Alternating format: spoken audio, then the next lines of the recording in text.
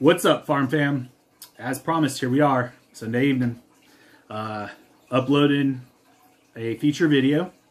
If you follow us on Instagram, Facebook, our social media platforms at The Florida Farmer, you guys know that we are attempting our best to upload feature videos on Sundays. There might be days throughout the week that we might have a cool little experience or something. We want to share that with you. So we might upload a quick video to the social media platforms or even YouTube. It just won't be super long, won't be in depth.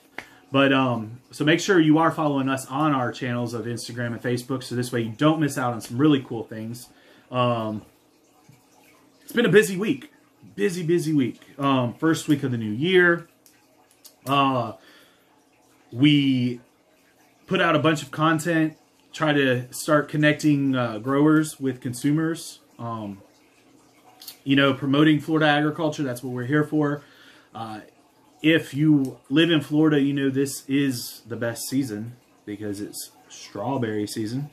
So when you're at your grocer, you want to make sure that you look for strawberries grown here in Florida. We'll go over some labeling stuff in another video, but you definitely want to look for that Fresh from Florida seal on it. And make sure you get your strawberries while they're in season. Green beans, man, we're coming out of the holidays. I bet you so many people probably had green beans on their buffets, on their kitchen tables, on their kitchen counters, whether it was in casseroles, whether it was just regular dishes.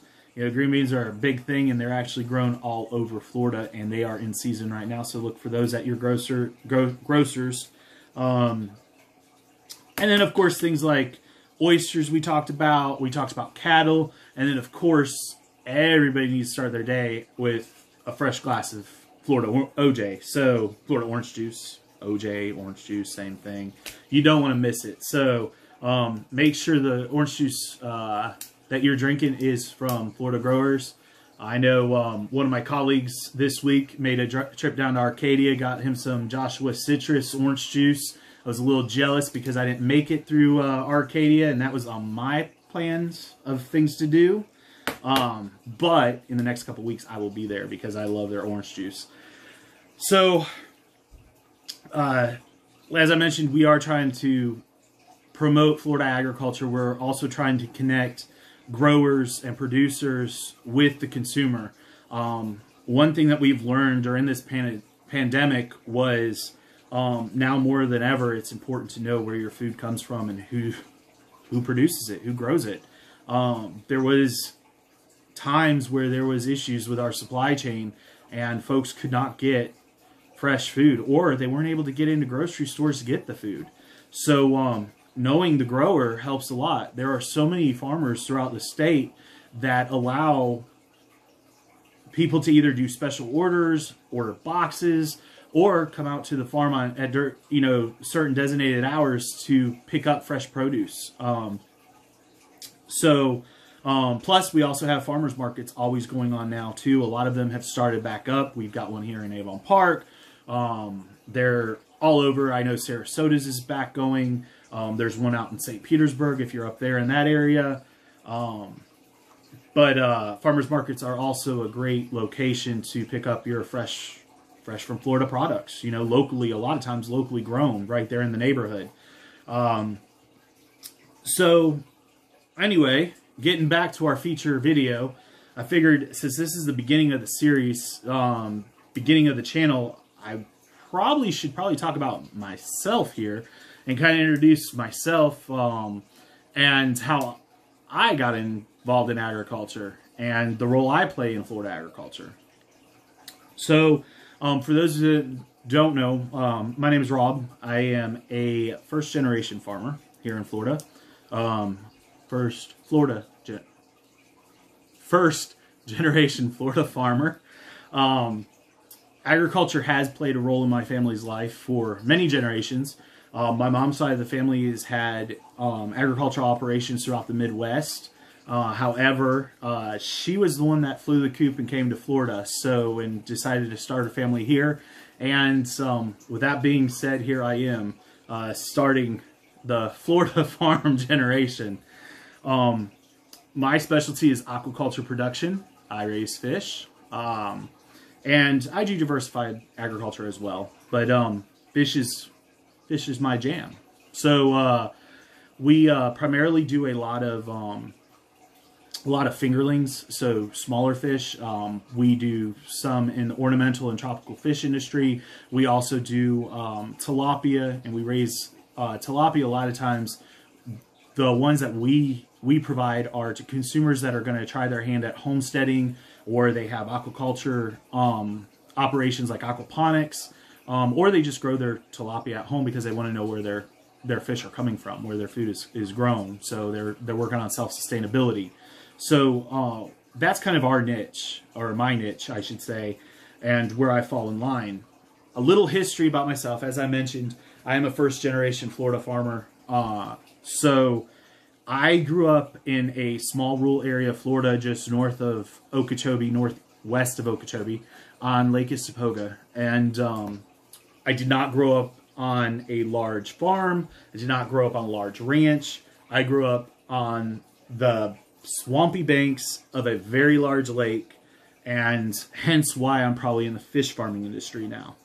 However, that being said, I did grow up surrounded by cattlemen, cattlewomen, because on the banks of that lake lie a lot of multi-generational ranches. So I had the privilege of growing up surrounded by agriculture. I grew up with working cows. I grew up being on the ranches with my friends. I was surrounded by agriculture when it came to school. You know, a lot of my friends grew up in the citrus industry. So their horticulture, you name it, I had friends in it. Growing up, I was heavily involved in 4-H and the FFA organization. And through there, I raised poultry. That is actually what I started with, was poultry. Swine. I've had cattle now throughout the years as well, but mainly as a kid, that's what I grew up in the agricultural realm, was with small livestock. And as I got educated in that, I just kind of kept growing. You know, I can tell you my aquaculture experience started when I was under 6 months old and I got my very first goldfish. As I growing up on a lake, my mom would come home from work and I would have every reptile, every fish imaginable that you could possibly catch, and I'm sure was illegal to catch, in the bathtub waiting for her, so I could be like all proud son of like, Mom, look what I got. So of course she quickly transitioned me to having tropical fish and ornamental fish, and soon a couple of tanks turned into a lot of tanks. A lot of tanks in her garage, a lot of above ground tanks out of her backyard, and then of course grew into a aquaculture facility, you know, after I became an adult. So on the livestock end, backing up just a little bit there, as I mentioned, I grew up working cows with my friends. I grew up you know, around nurseries. I had sheep in school. I forgot about that too. I did have a herd of black belly Barbados sheep, geese. I raised swine as my FFA project for fair, chickens for the fair. I guess I pretty much had a well-rounded experience in agriculture, and it was a passion that I fell in love with. FFA has a lot of leadership development opportunities, and I kind of seized those opportunities as well, which I think prepared me for life. And I would say, without a doubt, that my agriculture teachers and my 4-H leaders laid a very solid foundation for who I am today, where I'm at today, and the impact I have on not just Florida agriculture, but agriculture as a whole. If it wasn't for them, I wouldn't be where I'm at today. That is for sure. So actually got this right here. Got to go put that back on the wall. This was from, this stings a little bit. 2002, when I was a state finalist for diversified livestock production for Florida FFA. Wow. 20 years. But that just goes to show for those students watching this, like nothing may happen overnight, but you will get there. And I mean, with some hard work, perseverance, it was not easy, you know. But hey, I'm happy where I'm at in life, and I know I make an impact on our industry. I make an impact on my community because of how involved I was in FFA. You know, a lot of people ask, you know, I see on the homesteading sites especially, a lot of people ask, you know, how easy is it to get involved in agriculture? How easy it is to start a homestead? How easy it is to start a farm? And I mean, you can go to YouTube, and a lot of people will tell you, there's a lot of people that make it look really easy. And then there's a lot of people that will tell you the truth and tell you that it's not as easy as people think. I live in Florida. I have always lived in Florida since I've had my operations. And not being a multi-generational farmer or rancher, I had to basically start my operation on my own. So when people come to me on these groups and they're throwing out these questions of, oh, how easy is it to start and this and that, or what does it take to start an operation? My answer usually offends people when I say a lot of hard work, because that's exactly what it takes, is a lot of hard work. It is not cheap to start an operation just in general. Because I know there will be farmers watching this from around the country and be like, oh, yeah, out here in Kansas, the ones out in the Northwest, Oregon, yeah, they'll tell you it's not cheap up there. But out here in Florida, we're very limited on land resources. And I know some folks are like, man, I've driven through the spine of Florida and I've seen all that open pasture land. Well, a lot of it's either conservation land or it belongs to large operations. So the ability to find property in a state that's constantly being developed, and ag and conservation land is constantly being taken. The conservation land is not being taken away, but the agricultural land is always being taken away because of development. It gets harder and harder for a young person to start an operation, especially if they're not multi-generational. Now, I'm not saying it's easy for multi-generational farmers, because it's not either, because they've got a whole other thing on their shoulders, and we'll talk about that in other videos. But I worked 2 full-time jobs before I could just stop and start farming. And even today, farming is not 100% of how I pay my bills. It allows me to have other adventures, but I worked 2 full-time jobs. I worked many part-time deals, part-time gigs, along with working those full-time jobs, before I could actually purchase my first farm. And I can tell you that I was, I want to say about 25 years old when I purchased 20 acres. 24, 25, something like that. Yeah, it would have been 25 years old, because it was a decade ago. And it was just nothing but raw land at $10,000 an acre. That is about the going rate for smaller parcels of property. In Florida, it can be $10,000 an acre. It can be $25,000. It all depends on where the location in the state is. You know, is it fenced, cross-fenced? Is there a house on it? Is there utilities on it? You know, what are the advantages? Is there ponds? Is there barns? There's so much that goes into the price of land to start that. But, you know, as I said, you know, I got my start because coming out of high school, I worked and I worked and I worked. I worked while I was in college. I continued to work, putting myself through school, and then, of course, trying to obtain my end goal, which was turning, you know, a backyard fish project into something bigger. After I finished paramedic school in 2011 is when I actually was able to, yeah, it was a decade ago, when I was able to start my journey on the next parcel, that 20-acre parcel of land. After that, it was like all of a sudden I turned on a water spout, because it just took off. Before I knew it, I found myself with 66 acres.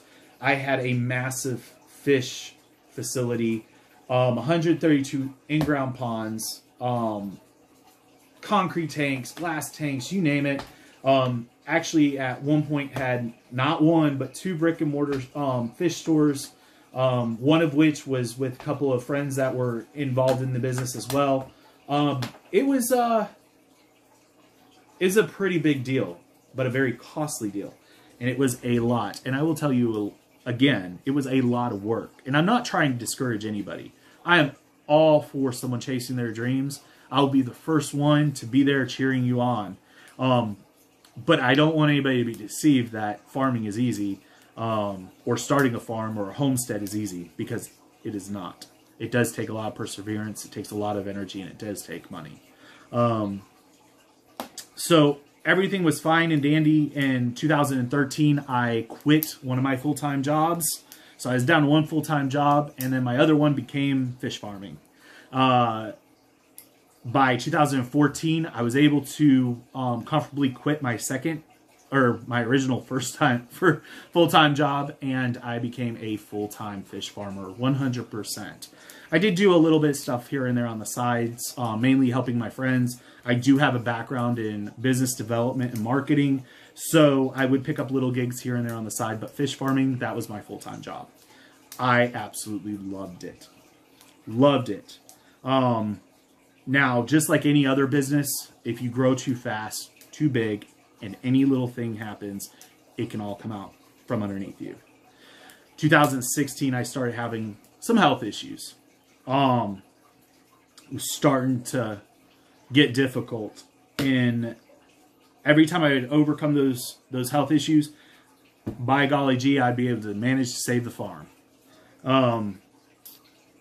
By 2018, you know, it was just one thing after another. I had to start cutting back, and I knew that I was going to have to downsize. So downsize I had to do. Downsize is what I did. And in 2019, I ended up in the hospital for 110 days. Was not supposed to survive out of the hospital. Had I had an active operation, I would have lost that. In fact, I was very grateful that I didn't lose the little bit that I had left. So, 110 days was a long time to lay in bed and regroup and figure out what I wanted to do to remain in agriculture. So that's what I did. You know, I kept my mind on the end prize, which was getting healthy, surviving, getting healthy, getting out of the hospital, and slowly getting my operation going again. So 2020, of course, COVID hits, or the pandemic. Hopefully they don't like hit me. YouTube hits me for saying that, but the pandemic hits, and one, at least I was prepared. I was able to fend for myself, but two, I noticed there was a huge need in my local community. In my local community's Facebook group, I noticed a lot of older folks, a lot of people that were at high risk while the lockdown was going on. They were posting things because they weren't able to get food, and that bothered me a whole lot. It bothered me that I didn't have my operation diversified enough to where I could provide food to my local neighbors and my community. And it then started encouraging me to find a way of making that happen. In August, I started a farmer's market within my community. Started bringing in vendors, local produce vendors as well, giving them some options. In August, we thought we were climbing out of this pandemic, and before we knew it, we were going back in. So it has been a little bit of a lifesaver because our produce vendors are all outside, so it gave the community a chance to, in a socially distanced atmosphere, be able to go out and get their locally grown produce there versus having to worry about going into a store. That all has, of course, inspired me to continue on my mission of developing my operation. But it also inspired me to do this channel and push locally grown and Florida grown products even more. it pushed me to want to connect the grower to the consumer. Because here we had all these end line consumers stuck in their houses or in situations where they could not go in big box stores. We also had big box stores not being able to get certain items because they were coming from other countries. You know, they were not available. When we had our own farmers dumping their own products. I had dairies, you know, 4 miles from my house dumping milk. I had tomato growers dumping tomatoes in fields. You know, not even an hour from my house. So at this point, we saw there was a huge disconnect.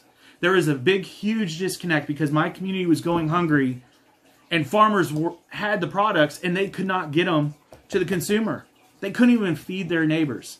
And the reason why we farm is to be able to feed the world. So we were stuck. So some folks did come together. They put together lists. The state of Florida put together a list. They tried to pump it out there and get it out there. Like I said, we started the farmers market here in Avon Park Lakes to try to guarantee it. Now, that's not a thing that runs every single day, but it does give them some opportunity for fresh produce, you know, at least once a month. You know, and of course, I've got new end goals for my operation here because I'm right in the middle of my development. I'm right in the heart of my community. So, you know, that's put some goals on the board here on my operation of what I can do to help provide for the community along with this channel. Because through this channel, through our Facebook, our Instagram, if we could start promoting these local growers and the opportunities they have, because a lot of them do have farm stands on their premises. A lot of them have little stores. A lot of them even are mobile. They have trailers that they'll go around and they'll set up in parking lots or go to farmers markets. And if we can get that information together and be able to put that out to the consumers, well, now when my 60-year-old neighbor is afraid to go to Walmart or afraid to go to a larger store because there's so many people in there, or because she already knows that there's an issue with the supply chain, she can get in her car and she can drive 20 miles away, or even if it's 60 miles away, she can drive and she could be the only customer there. She could have a contactless experience, because a lot of farmers moved towards that during the pandemic. And she'd be able to have freshly grown produce that she knows it's coming from, and she can guarantee it's going to be there and it's not going to cause any risk to her health. So that is why the channel is here. And I was very fortunate because I have a huge network, and we'll touch on that too here in a couple minutes. But through that network, you know, a lot of those folks, you know, they're helping me make sure this happens. They're helping, you know, produce content. They're helping get the content. They're helping make those connections. A lot of growers and producers have now reached out to me and said, hey, we need to meet up. We need to chat. Can you give me a call? They've sent me messages, you know. So it's a whole team coming together to make the Florida farmer exactly what the state of Florida needs, what our nation needs, and what the world needs. You know, our goal is to provide information. You know, we definitely want to be that connection piece, but we also want to be there. We want to be able to put on tutorials. I totally said that wrong, but we want to be able to give you the information if you do want to start a homestead. If you want to start raising bees or beekeeping, we want to be able to provide you that information. If you want to start a small little homestead, we want to give you that information. If you want to start your own herd of cattle, I don't know, Brangus cattle, for instance. You know what? Our goal is to be able to give you that information and get you connected. If you want to know when you're out of town what a cool winery to visit, we want to be able to give you that winery's information, show you a little bit of our experience at that winery, and then allow you to be able to book a tour when you're in that town. So all of that being said brings me back to that. You know, as a child, I was involved in 4-H and FFA, and it opened so many doors for me it allowed a platform for me to find out and discover who I was. Let me chase that passion for agriculture. As an adult, I don't forget that. I stay very active with our local FFA chapters here in the county I live in. You know, I'm all about giving back. There's a couple of chapters that have aquaculture projects going right now. We in 2013 we started a program in one of the elementary schools, aquaculture in the classroom programs, where they were raising fish in their classrooms. It was a huge hit, and in fact, I had several students. They are now graduating this year. Oh my gosh! But a lot of them just kept. They ended up with fish tanks at their houses. They kept with it. They're all about having aquaculture as a profession, and you know that is something awesome, because all it takes, you know, the way I look at it is, if I can get one kid to keep that passion until the time they get out of college, they're going to keep the industry alive. Now, whether it's my industry of aquaculture or any industry within agriculture, if they can keep that passion alive, if they can keep that industry alive, we have done our job.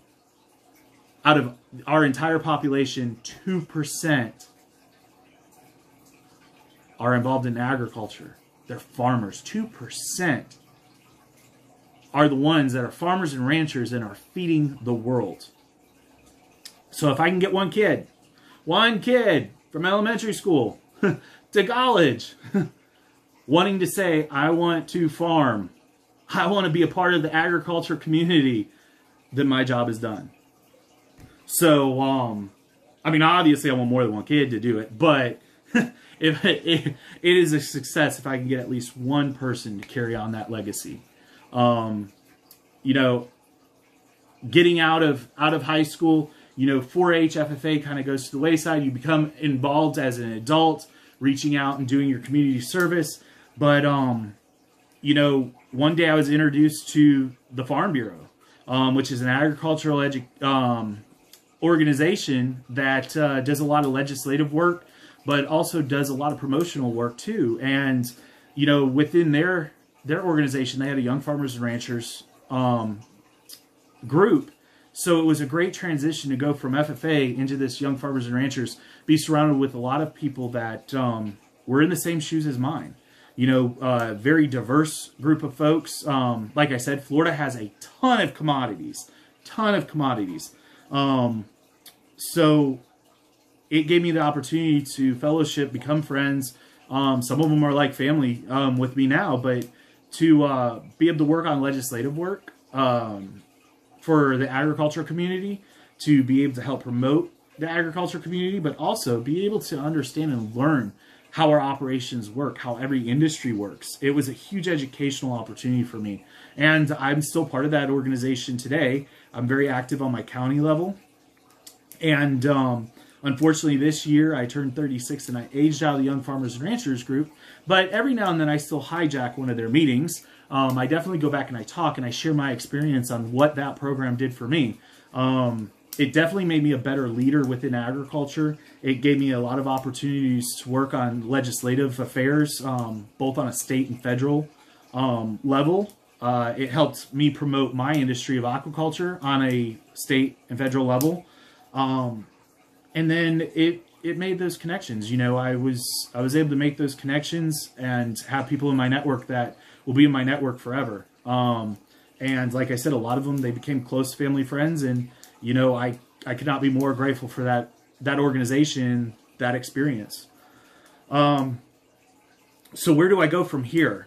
Where do I go now? So we're now entering 2021. Of course, I've started this channel, this mission to help promote agriculture here in Florida, connect the consumers with the producers, and but operation-wise, I am in the process of developing my aquaculture facility. It's a slow start because I am freshly coming out of that health crisis that I had in 2019. However, you know, I'm working on a small operation with the goals of it being a high efficiency, low maintenance, high efficiency, and everybody's going to laugh by me saying low maintenance because anybody in agriculture knows nothing's low maintenance. But end goal is to be able to allow a diversified program as well. Like I said, I definitely wanted to be able to be a better steward for my community, be able to provide for my community, a better provider. So I definitely want to diversify to be able to allow that be an opportunity.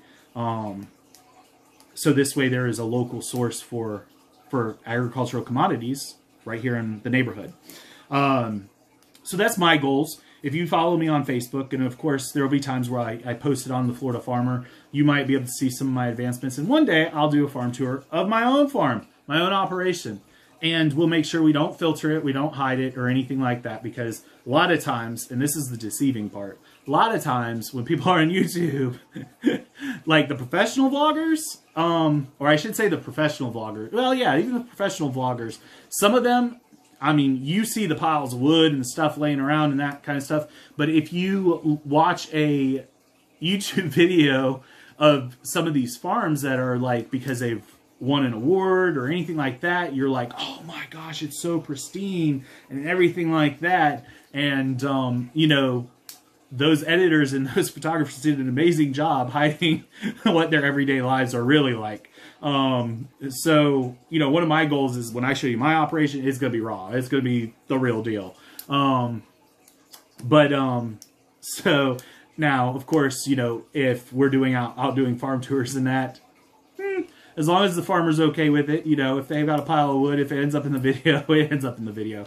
But you know, that's part of farming, you know. I mean, you have equipment laying around, you've got supplies laying around, you're always keeping a stock there because you don't know when stuff's going to happen. You get a storm that rolls through and it takes down your fences, you got to have extra fence posts to put it up, you know. You lose portion of your roof on your barn, you need that spare tin to get it on there, if you know, and do that patchwork until you can get a full roof on there. So, you know, I mean, and then of course, you know, some operations, depending on what they are, they have a whole lot of stuff, you know, in stock because you never know when you're going to need it. And the more diversified they are, the more diversified of equipment and supplies that they need to have. So, but you'll see all that. I mean, every time we do a feature video, especially if it's a farm tour, you're going to get to talk to those farmers, or they're going to get to talk to you, I should say. I mean, you can always talk to them. I mean, leave a comment down there.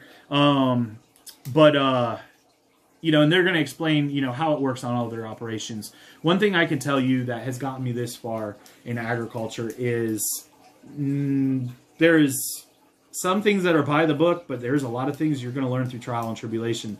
There is a lot of things that you're going to learn from the generation before you. What happens on one farm and works on one farm may not work on another farm. Now, by all means, we all have to follow best management practices and BMPs, but how one farmer does something may not work for another farmer. But the great part is something that they do, when you learn it from them, you might be able to take it, tweak it, and it work for you. And vice versa. They might learn something from you. Agriculture is a science, and it is a learning opportunity. I mean, you never stop learning. And that's why I like farming. Because you learn something new every day. You have a rewarding feeling at the end of the day. The work is honest work, and at the end of the day, you're helping out humanity. And that is exactly why I do what I do. So that was a little bit of a background on where I came from, how I got involved in agriculture. And,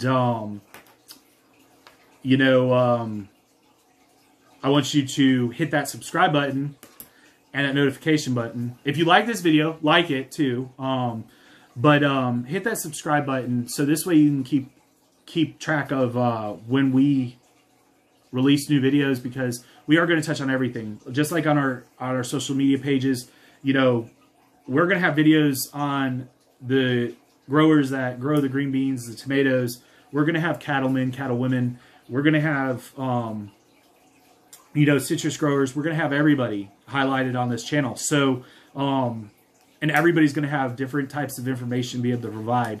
You know, another thing is homesteaders. You know, I'll have homesteaders on this too, because there's a lot of folks that just have small little operations, like some not even a half acre, and they're out there, you know, feeding their neighborhood. So we'll have all sorts of good information from the ag community, and we'll be connecting all kinds of producers and growers to the consumers, to you guys. We also want to hear from other folks. If you're not from Florida, we want to hear from where you're from. So leave that in the comment section. Don't think that you can't subscribe because you're not from here, because it's always great to learn. Like I said, every day in farming is a learning experience. So even if you live in Nebraska, this is a great opportunity, or New York City, this is a great opportunity to learn how things are done here in Florida. So when you do see those oranges on the shelves at your grocery store there in New York City, and they say fresh from Florida, you know how they were grown, and you know to support us down here. So follow us. Make sure you like the video, subscribe, hit the notification button, that little bell, ding, ding, ding. And we will see you next week. We'll see you on the next one. Follow us on Facebook and Instagram, The Florida Farmer. And you'll definitely see us almost every day on there. So until then, until next Sunday, have a good night. If you're in Florida, well, anywhere, I think everybody's freezing tonight. Stay warm and be well.